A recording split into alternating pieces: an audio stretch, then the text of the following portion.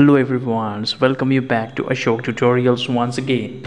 So we will continue with our mathematics syllabus. So here this is one of the unit where we have to discuss uses of games and activities in learning mathematics. See, as we know, mathematics is a practical subject, right? Which means we can learn mathematics by doing certain activities, by playing certain games, right? See, this mathematics is not like any other subjects. It's not like literature. So it's quite similar with science, right? Science is also a practical subject, as well as mathematics is also a practical subject, which means you see the application of mathematics in everyday life. So as I have talked before, that money, now this entire world depends on money, right? Money, by whatever name you might call it in different countries, but it is very clear that the world depends on money. And what is written on the money? The numbers are written, right? The numbers are written on the money. So where are these numbers coming from? These numbers coming from mathematics, right? And which country discovered the zero? All right, you tell me which country discovered the zero in the comment section. All right, so let us see how much you remember what you have studied. And also, mathematics is a subject which we can learn by playing. See, whatever we play, we always have the scoreboard. Why we have the scoreboard? In order to write down the scores, right? Whenever you are playing cricket, numbers are there: number of wickets, number of balls, number of overs. Then whenever we play football, number of players are there. Whenever we play basketball, how many balls we have put in the basket, that we count. Whenever we play ludo, what do? Numbers are there from 1 to 6. So everywhere, everywhere numbers are involved, everywhere. Even this mobile phone you are holding in your hand right now, what are you checking on and on? You are checking on and on whether the percentage of battery is enough for you to watch this video or not, right? So we are bounded by numbers everywhere. So everything has a number. Even the watch has got number, right? So everything have number. So that's why we say mathematics is a very important subject. So that was the introduction. Now let's see. Games and activities can be powerful tools for learning mathematics, as they make the subject more engaging, interacting, and enjoyable. Here are some uses of games and activities in learning mathematics, along with examples. See, as I was telling you, that mathematics is a subject, when you correlate it, or when you connect mathematics with the activities, with the practicals, with the games, it becomes a very fun way of learning. So the children, they enjoy learning mathematics when you are able to engage them. And how do you engage them? You can engage them by taking them outside the classroom, show them, make them count the number of trees, make them count the number of animals they see. So you can do wonders with mathematics. It's a very interesting subject. And in many schools we also have mathematics laboratory. Why we have laboratory? So that we can perform certain activities with the students and make the process of teaching and learning a very interactive and enjoying one, right? So enhancing problem solving skills. What does mathematics do? Mathematics help in enhancing the solving skills. So what is mathematics? Mathematics is a subject which is loaded with what? Loaded with problems. A number of problems. I think mathematics have got more problem than we humans, right? So as we know, we human beings have all of us, we have problems in our lives, right? But at least we are better than mathematics. So mathematics has got a lot of problem, and mathematics is not able to solve it by itself. So what do we do? What do mathematics do? Mathematics take our help, right? So we have to solve the problems for mathematics. So we are great, right? Yes. Now there comes a game called Sudoku. So Sudoku game you might have seen in newspapers, in magazines. So Sudoku puzzle, this is a puzzle game, right, that require logical thinking and deductive reasoning to fill in the rigid with numbers, improving numeracy. So Sudoku is a way by which we can improve our logical thinking skills. Deductive reasoning is required in order to solve this game of Sudoku. All right, so black boxes, white boxes, just like chess board, no, you will be finding it on newspapers, in magazines, this Sudoku.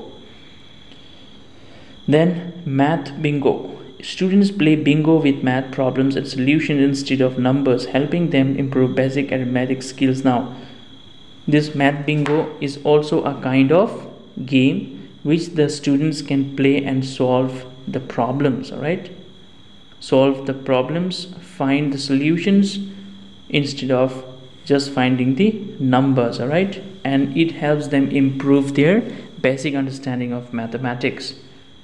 Now mastering basic operations. Whenever we talk about operations, what do we mean?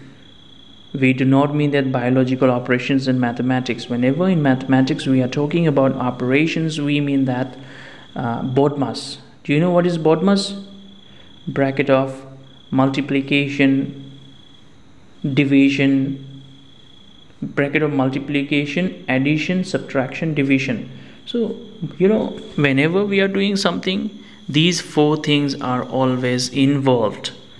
Math Jeopardy, modeled after the popular TV show. This game quizzes students on addition, subtraction, multiplication and division.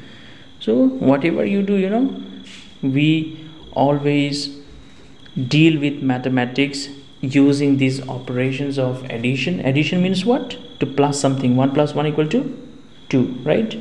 Then subtraction. 1 minus 1 equals 0, right? Then multiplication. 1 into 1 is 1. 1 into 0 is 0, right? And division. 4 divided by 4 equals 1. So this is what the little application of, the application of mathematics we do with these certain operations, all right, with certain symbols, with certain ways. All right, now geometry and special skills. Now let's see what is geometry and special skills. So tangram puzzles involve rearranging 7 geometric shapes to form a given figure, promoting spatial understanding. See, you all might have seen certain board like thing, card like thing comes where different pieces are there. Suppose it is a picture of a horse, so it will come in different pieces. You have to connect all these pieces together, and it will be like once you finish connecting in a correct way, it will form the image of a horse. So if I'm not mistaken, this is the game they are talking about, right? Now fractions and decimals. Fraction pizza. Students create virtual pizzas by dividing them into fractional parts, helping them grasp concepts of fractions. Fraction pizza. So this is also a type of game which I do not have much knowledge about, so you please try to find out this one. Now data analysis. Probability games. Games like dice or card games can teach probability concepts through practical experience. Now see, in class 10, I think only in class 10, yes, we have probability chapter where cards are cards are taken in order to solve those problems. So we have 52 cards, right? So there are different king is there, queen is there, jack is there, right? So, and we have diamonds, spade, ace, right? So all those things are there in the card. So, and probability, this is a probability game, actually playing cards. And also Ludo, also you can take the example of probability. We do not know which one will come. Once you are throwing the dice, we never know which number will come, right? And when you are playing with the card, that also we do not know, that is probable.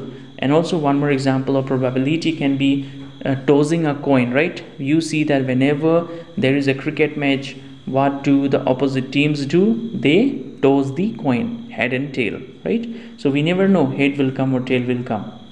So whoever gets head or tail, they opt for betting or bowling accordingly, right? So these are all probability. Probability means which we are not sure of which one will come, right? Next we have algebraic equation basketball. Students solve algebraic equation to earn points in a virtual basketball game. So these days the world is taken up by games, right? Mobile games. So everything is available in mobile phones now. Carrom board is there, Ludo is there, judo is there, football is there, cricket is there, basketball is there. So all the games are there in the mobile phone itself, right? So students or children, we as teachers also, as individuals also, we also play. Everybody plays game, right? And through game, you should play certain games which helps to increase your IQ, which helps to improve your reasoning skills, which helps to improve your intelligence. So you should engage yourself in playing those type of games. I see many people playing Candy Crush. Candy Crush will not help you in the long run. But if you are playing like Sudoku, or you are playing word arrangement, one word solving, so those things will help you in the long run, right? Now, measurement scavenger hunt. Students measure real world objects and compare their measurements, reinforcing measurement skills. Now, this is also one type of game where measurement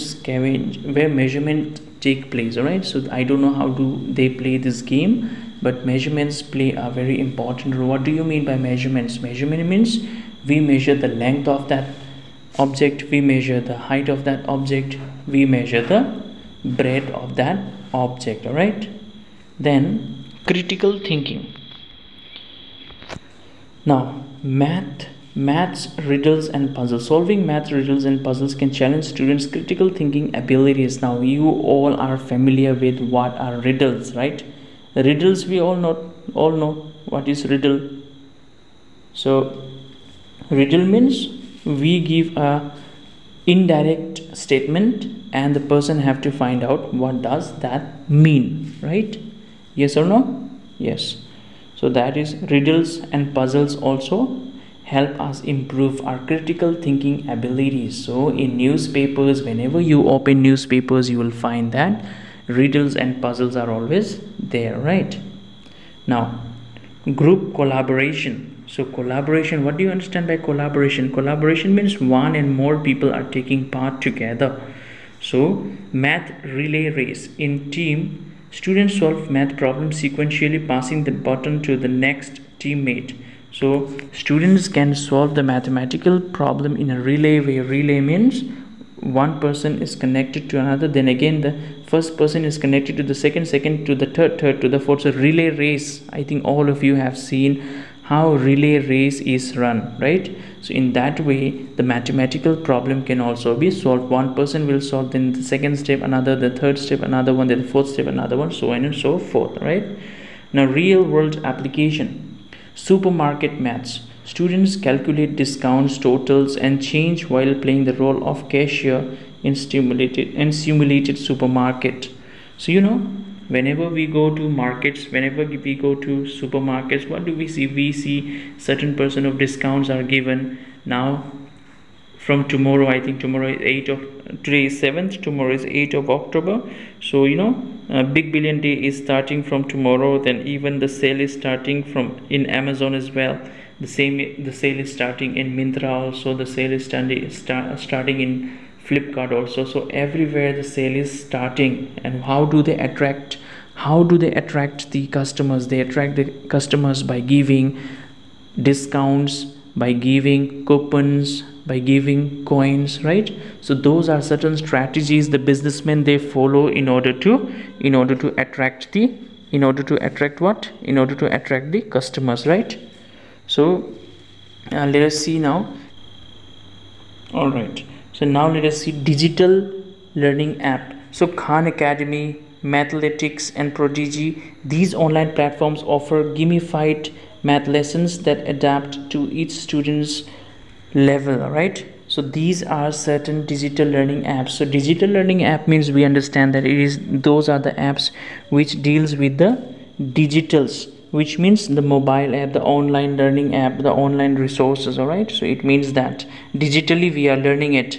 So math board games, so Monopoly, Scrabble, and Settler of Catan, these board games incorporate math concepts like accounting, money, strategy, and probability. So these are all the names of certain type of games the students can play, right? Math art, geometric art, creating geometric designs and patterns using math principles can be fun to learn geometry. Now in geometry, what do? We draw certain shapes, right? Triangles, circles, rhombus, trapezium, parallelogram, then octagon, heptagon, pentagon.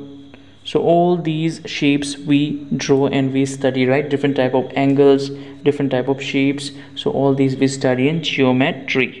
Now story problems, math storytelling, crafting and solving story problems can make math more relatable and show its real world applications. Now crafting, making crafts and solving story problems can also help the individuals in enhancing their mental ability about mathematical reasoning. Now math competitions, math olympiad, participating in math competition encourages students to think creatively and apply advanced mathematical concepts. Now students should participate with enthusiasm in different type of olympiads or competition wherever mathematics is involved, in order to improve their understanding of spatial objects, abstract objects, and mathematical logics, reasoning, problem solving skills, critical thinking skills, all these. All right, by integrating these games and activities into mathematics education, what happens, teacher can cater to diverse learning styles, foster a deeper understanding of mathematical concepts, and make learning mathematics a more enjoyable experience for students. So the last paragraph, the conclusion is that the teachers, by using all these activities and games, can make the study of mathematics a very interesting one, enjoying one, fun one, by engaging the students in his or her process of teaching and making mathematics, taking mathematics from a boring subject to a very interesting and enjoying one. All right, so everything depends on the teachers or how he or she cater to the needs of the students according to the generation, according to the society, according to the needs, and according to the interest of the pupil, right? So this is all in this video, and thank you everyone for keeping in touch with the short tutorials. Thank you.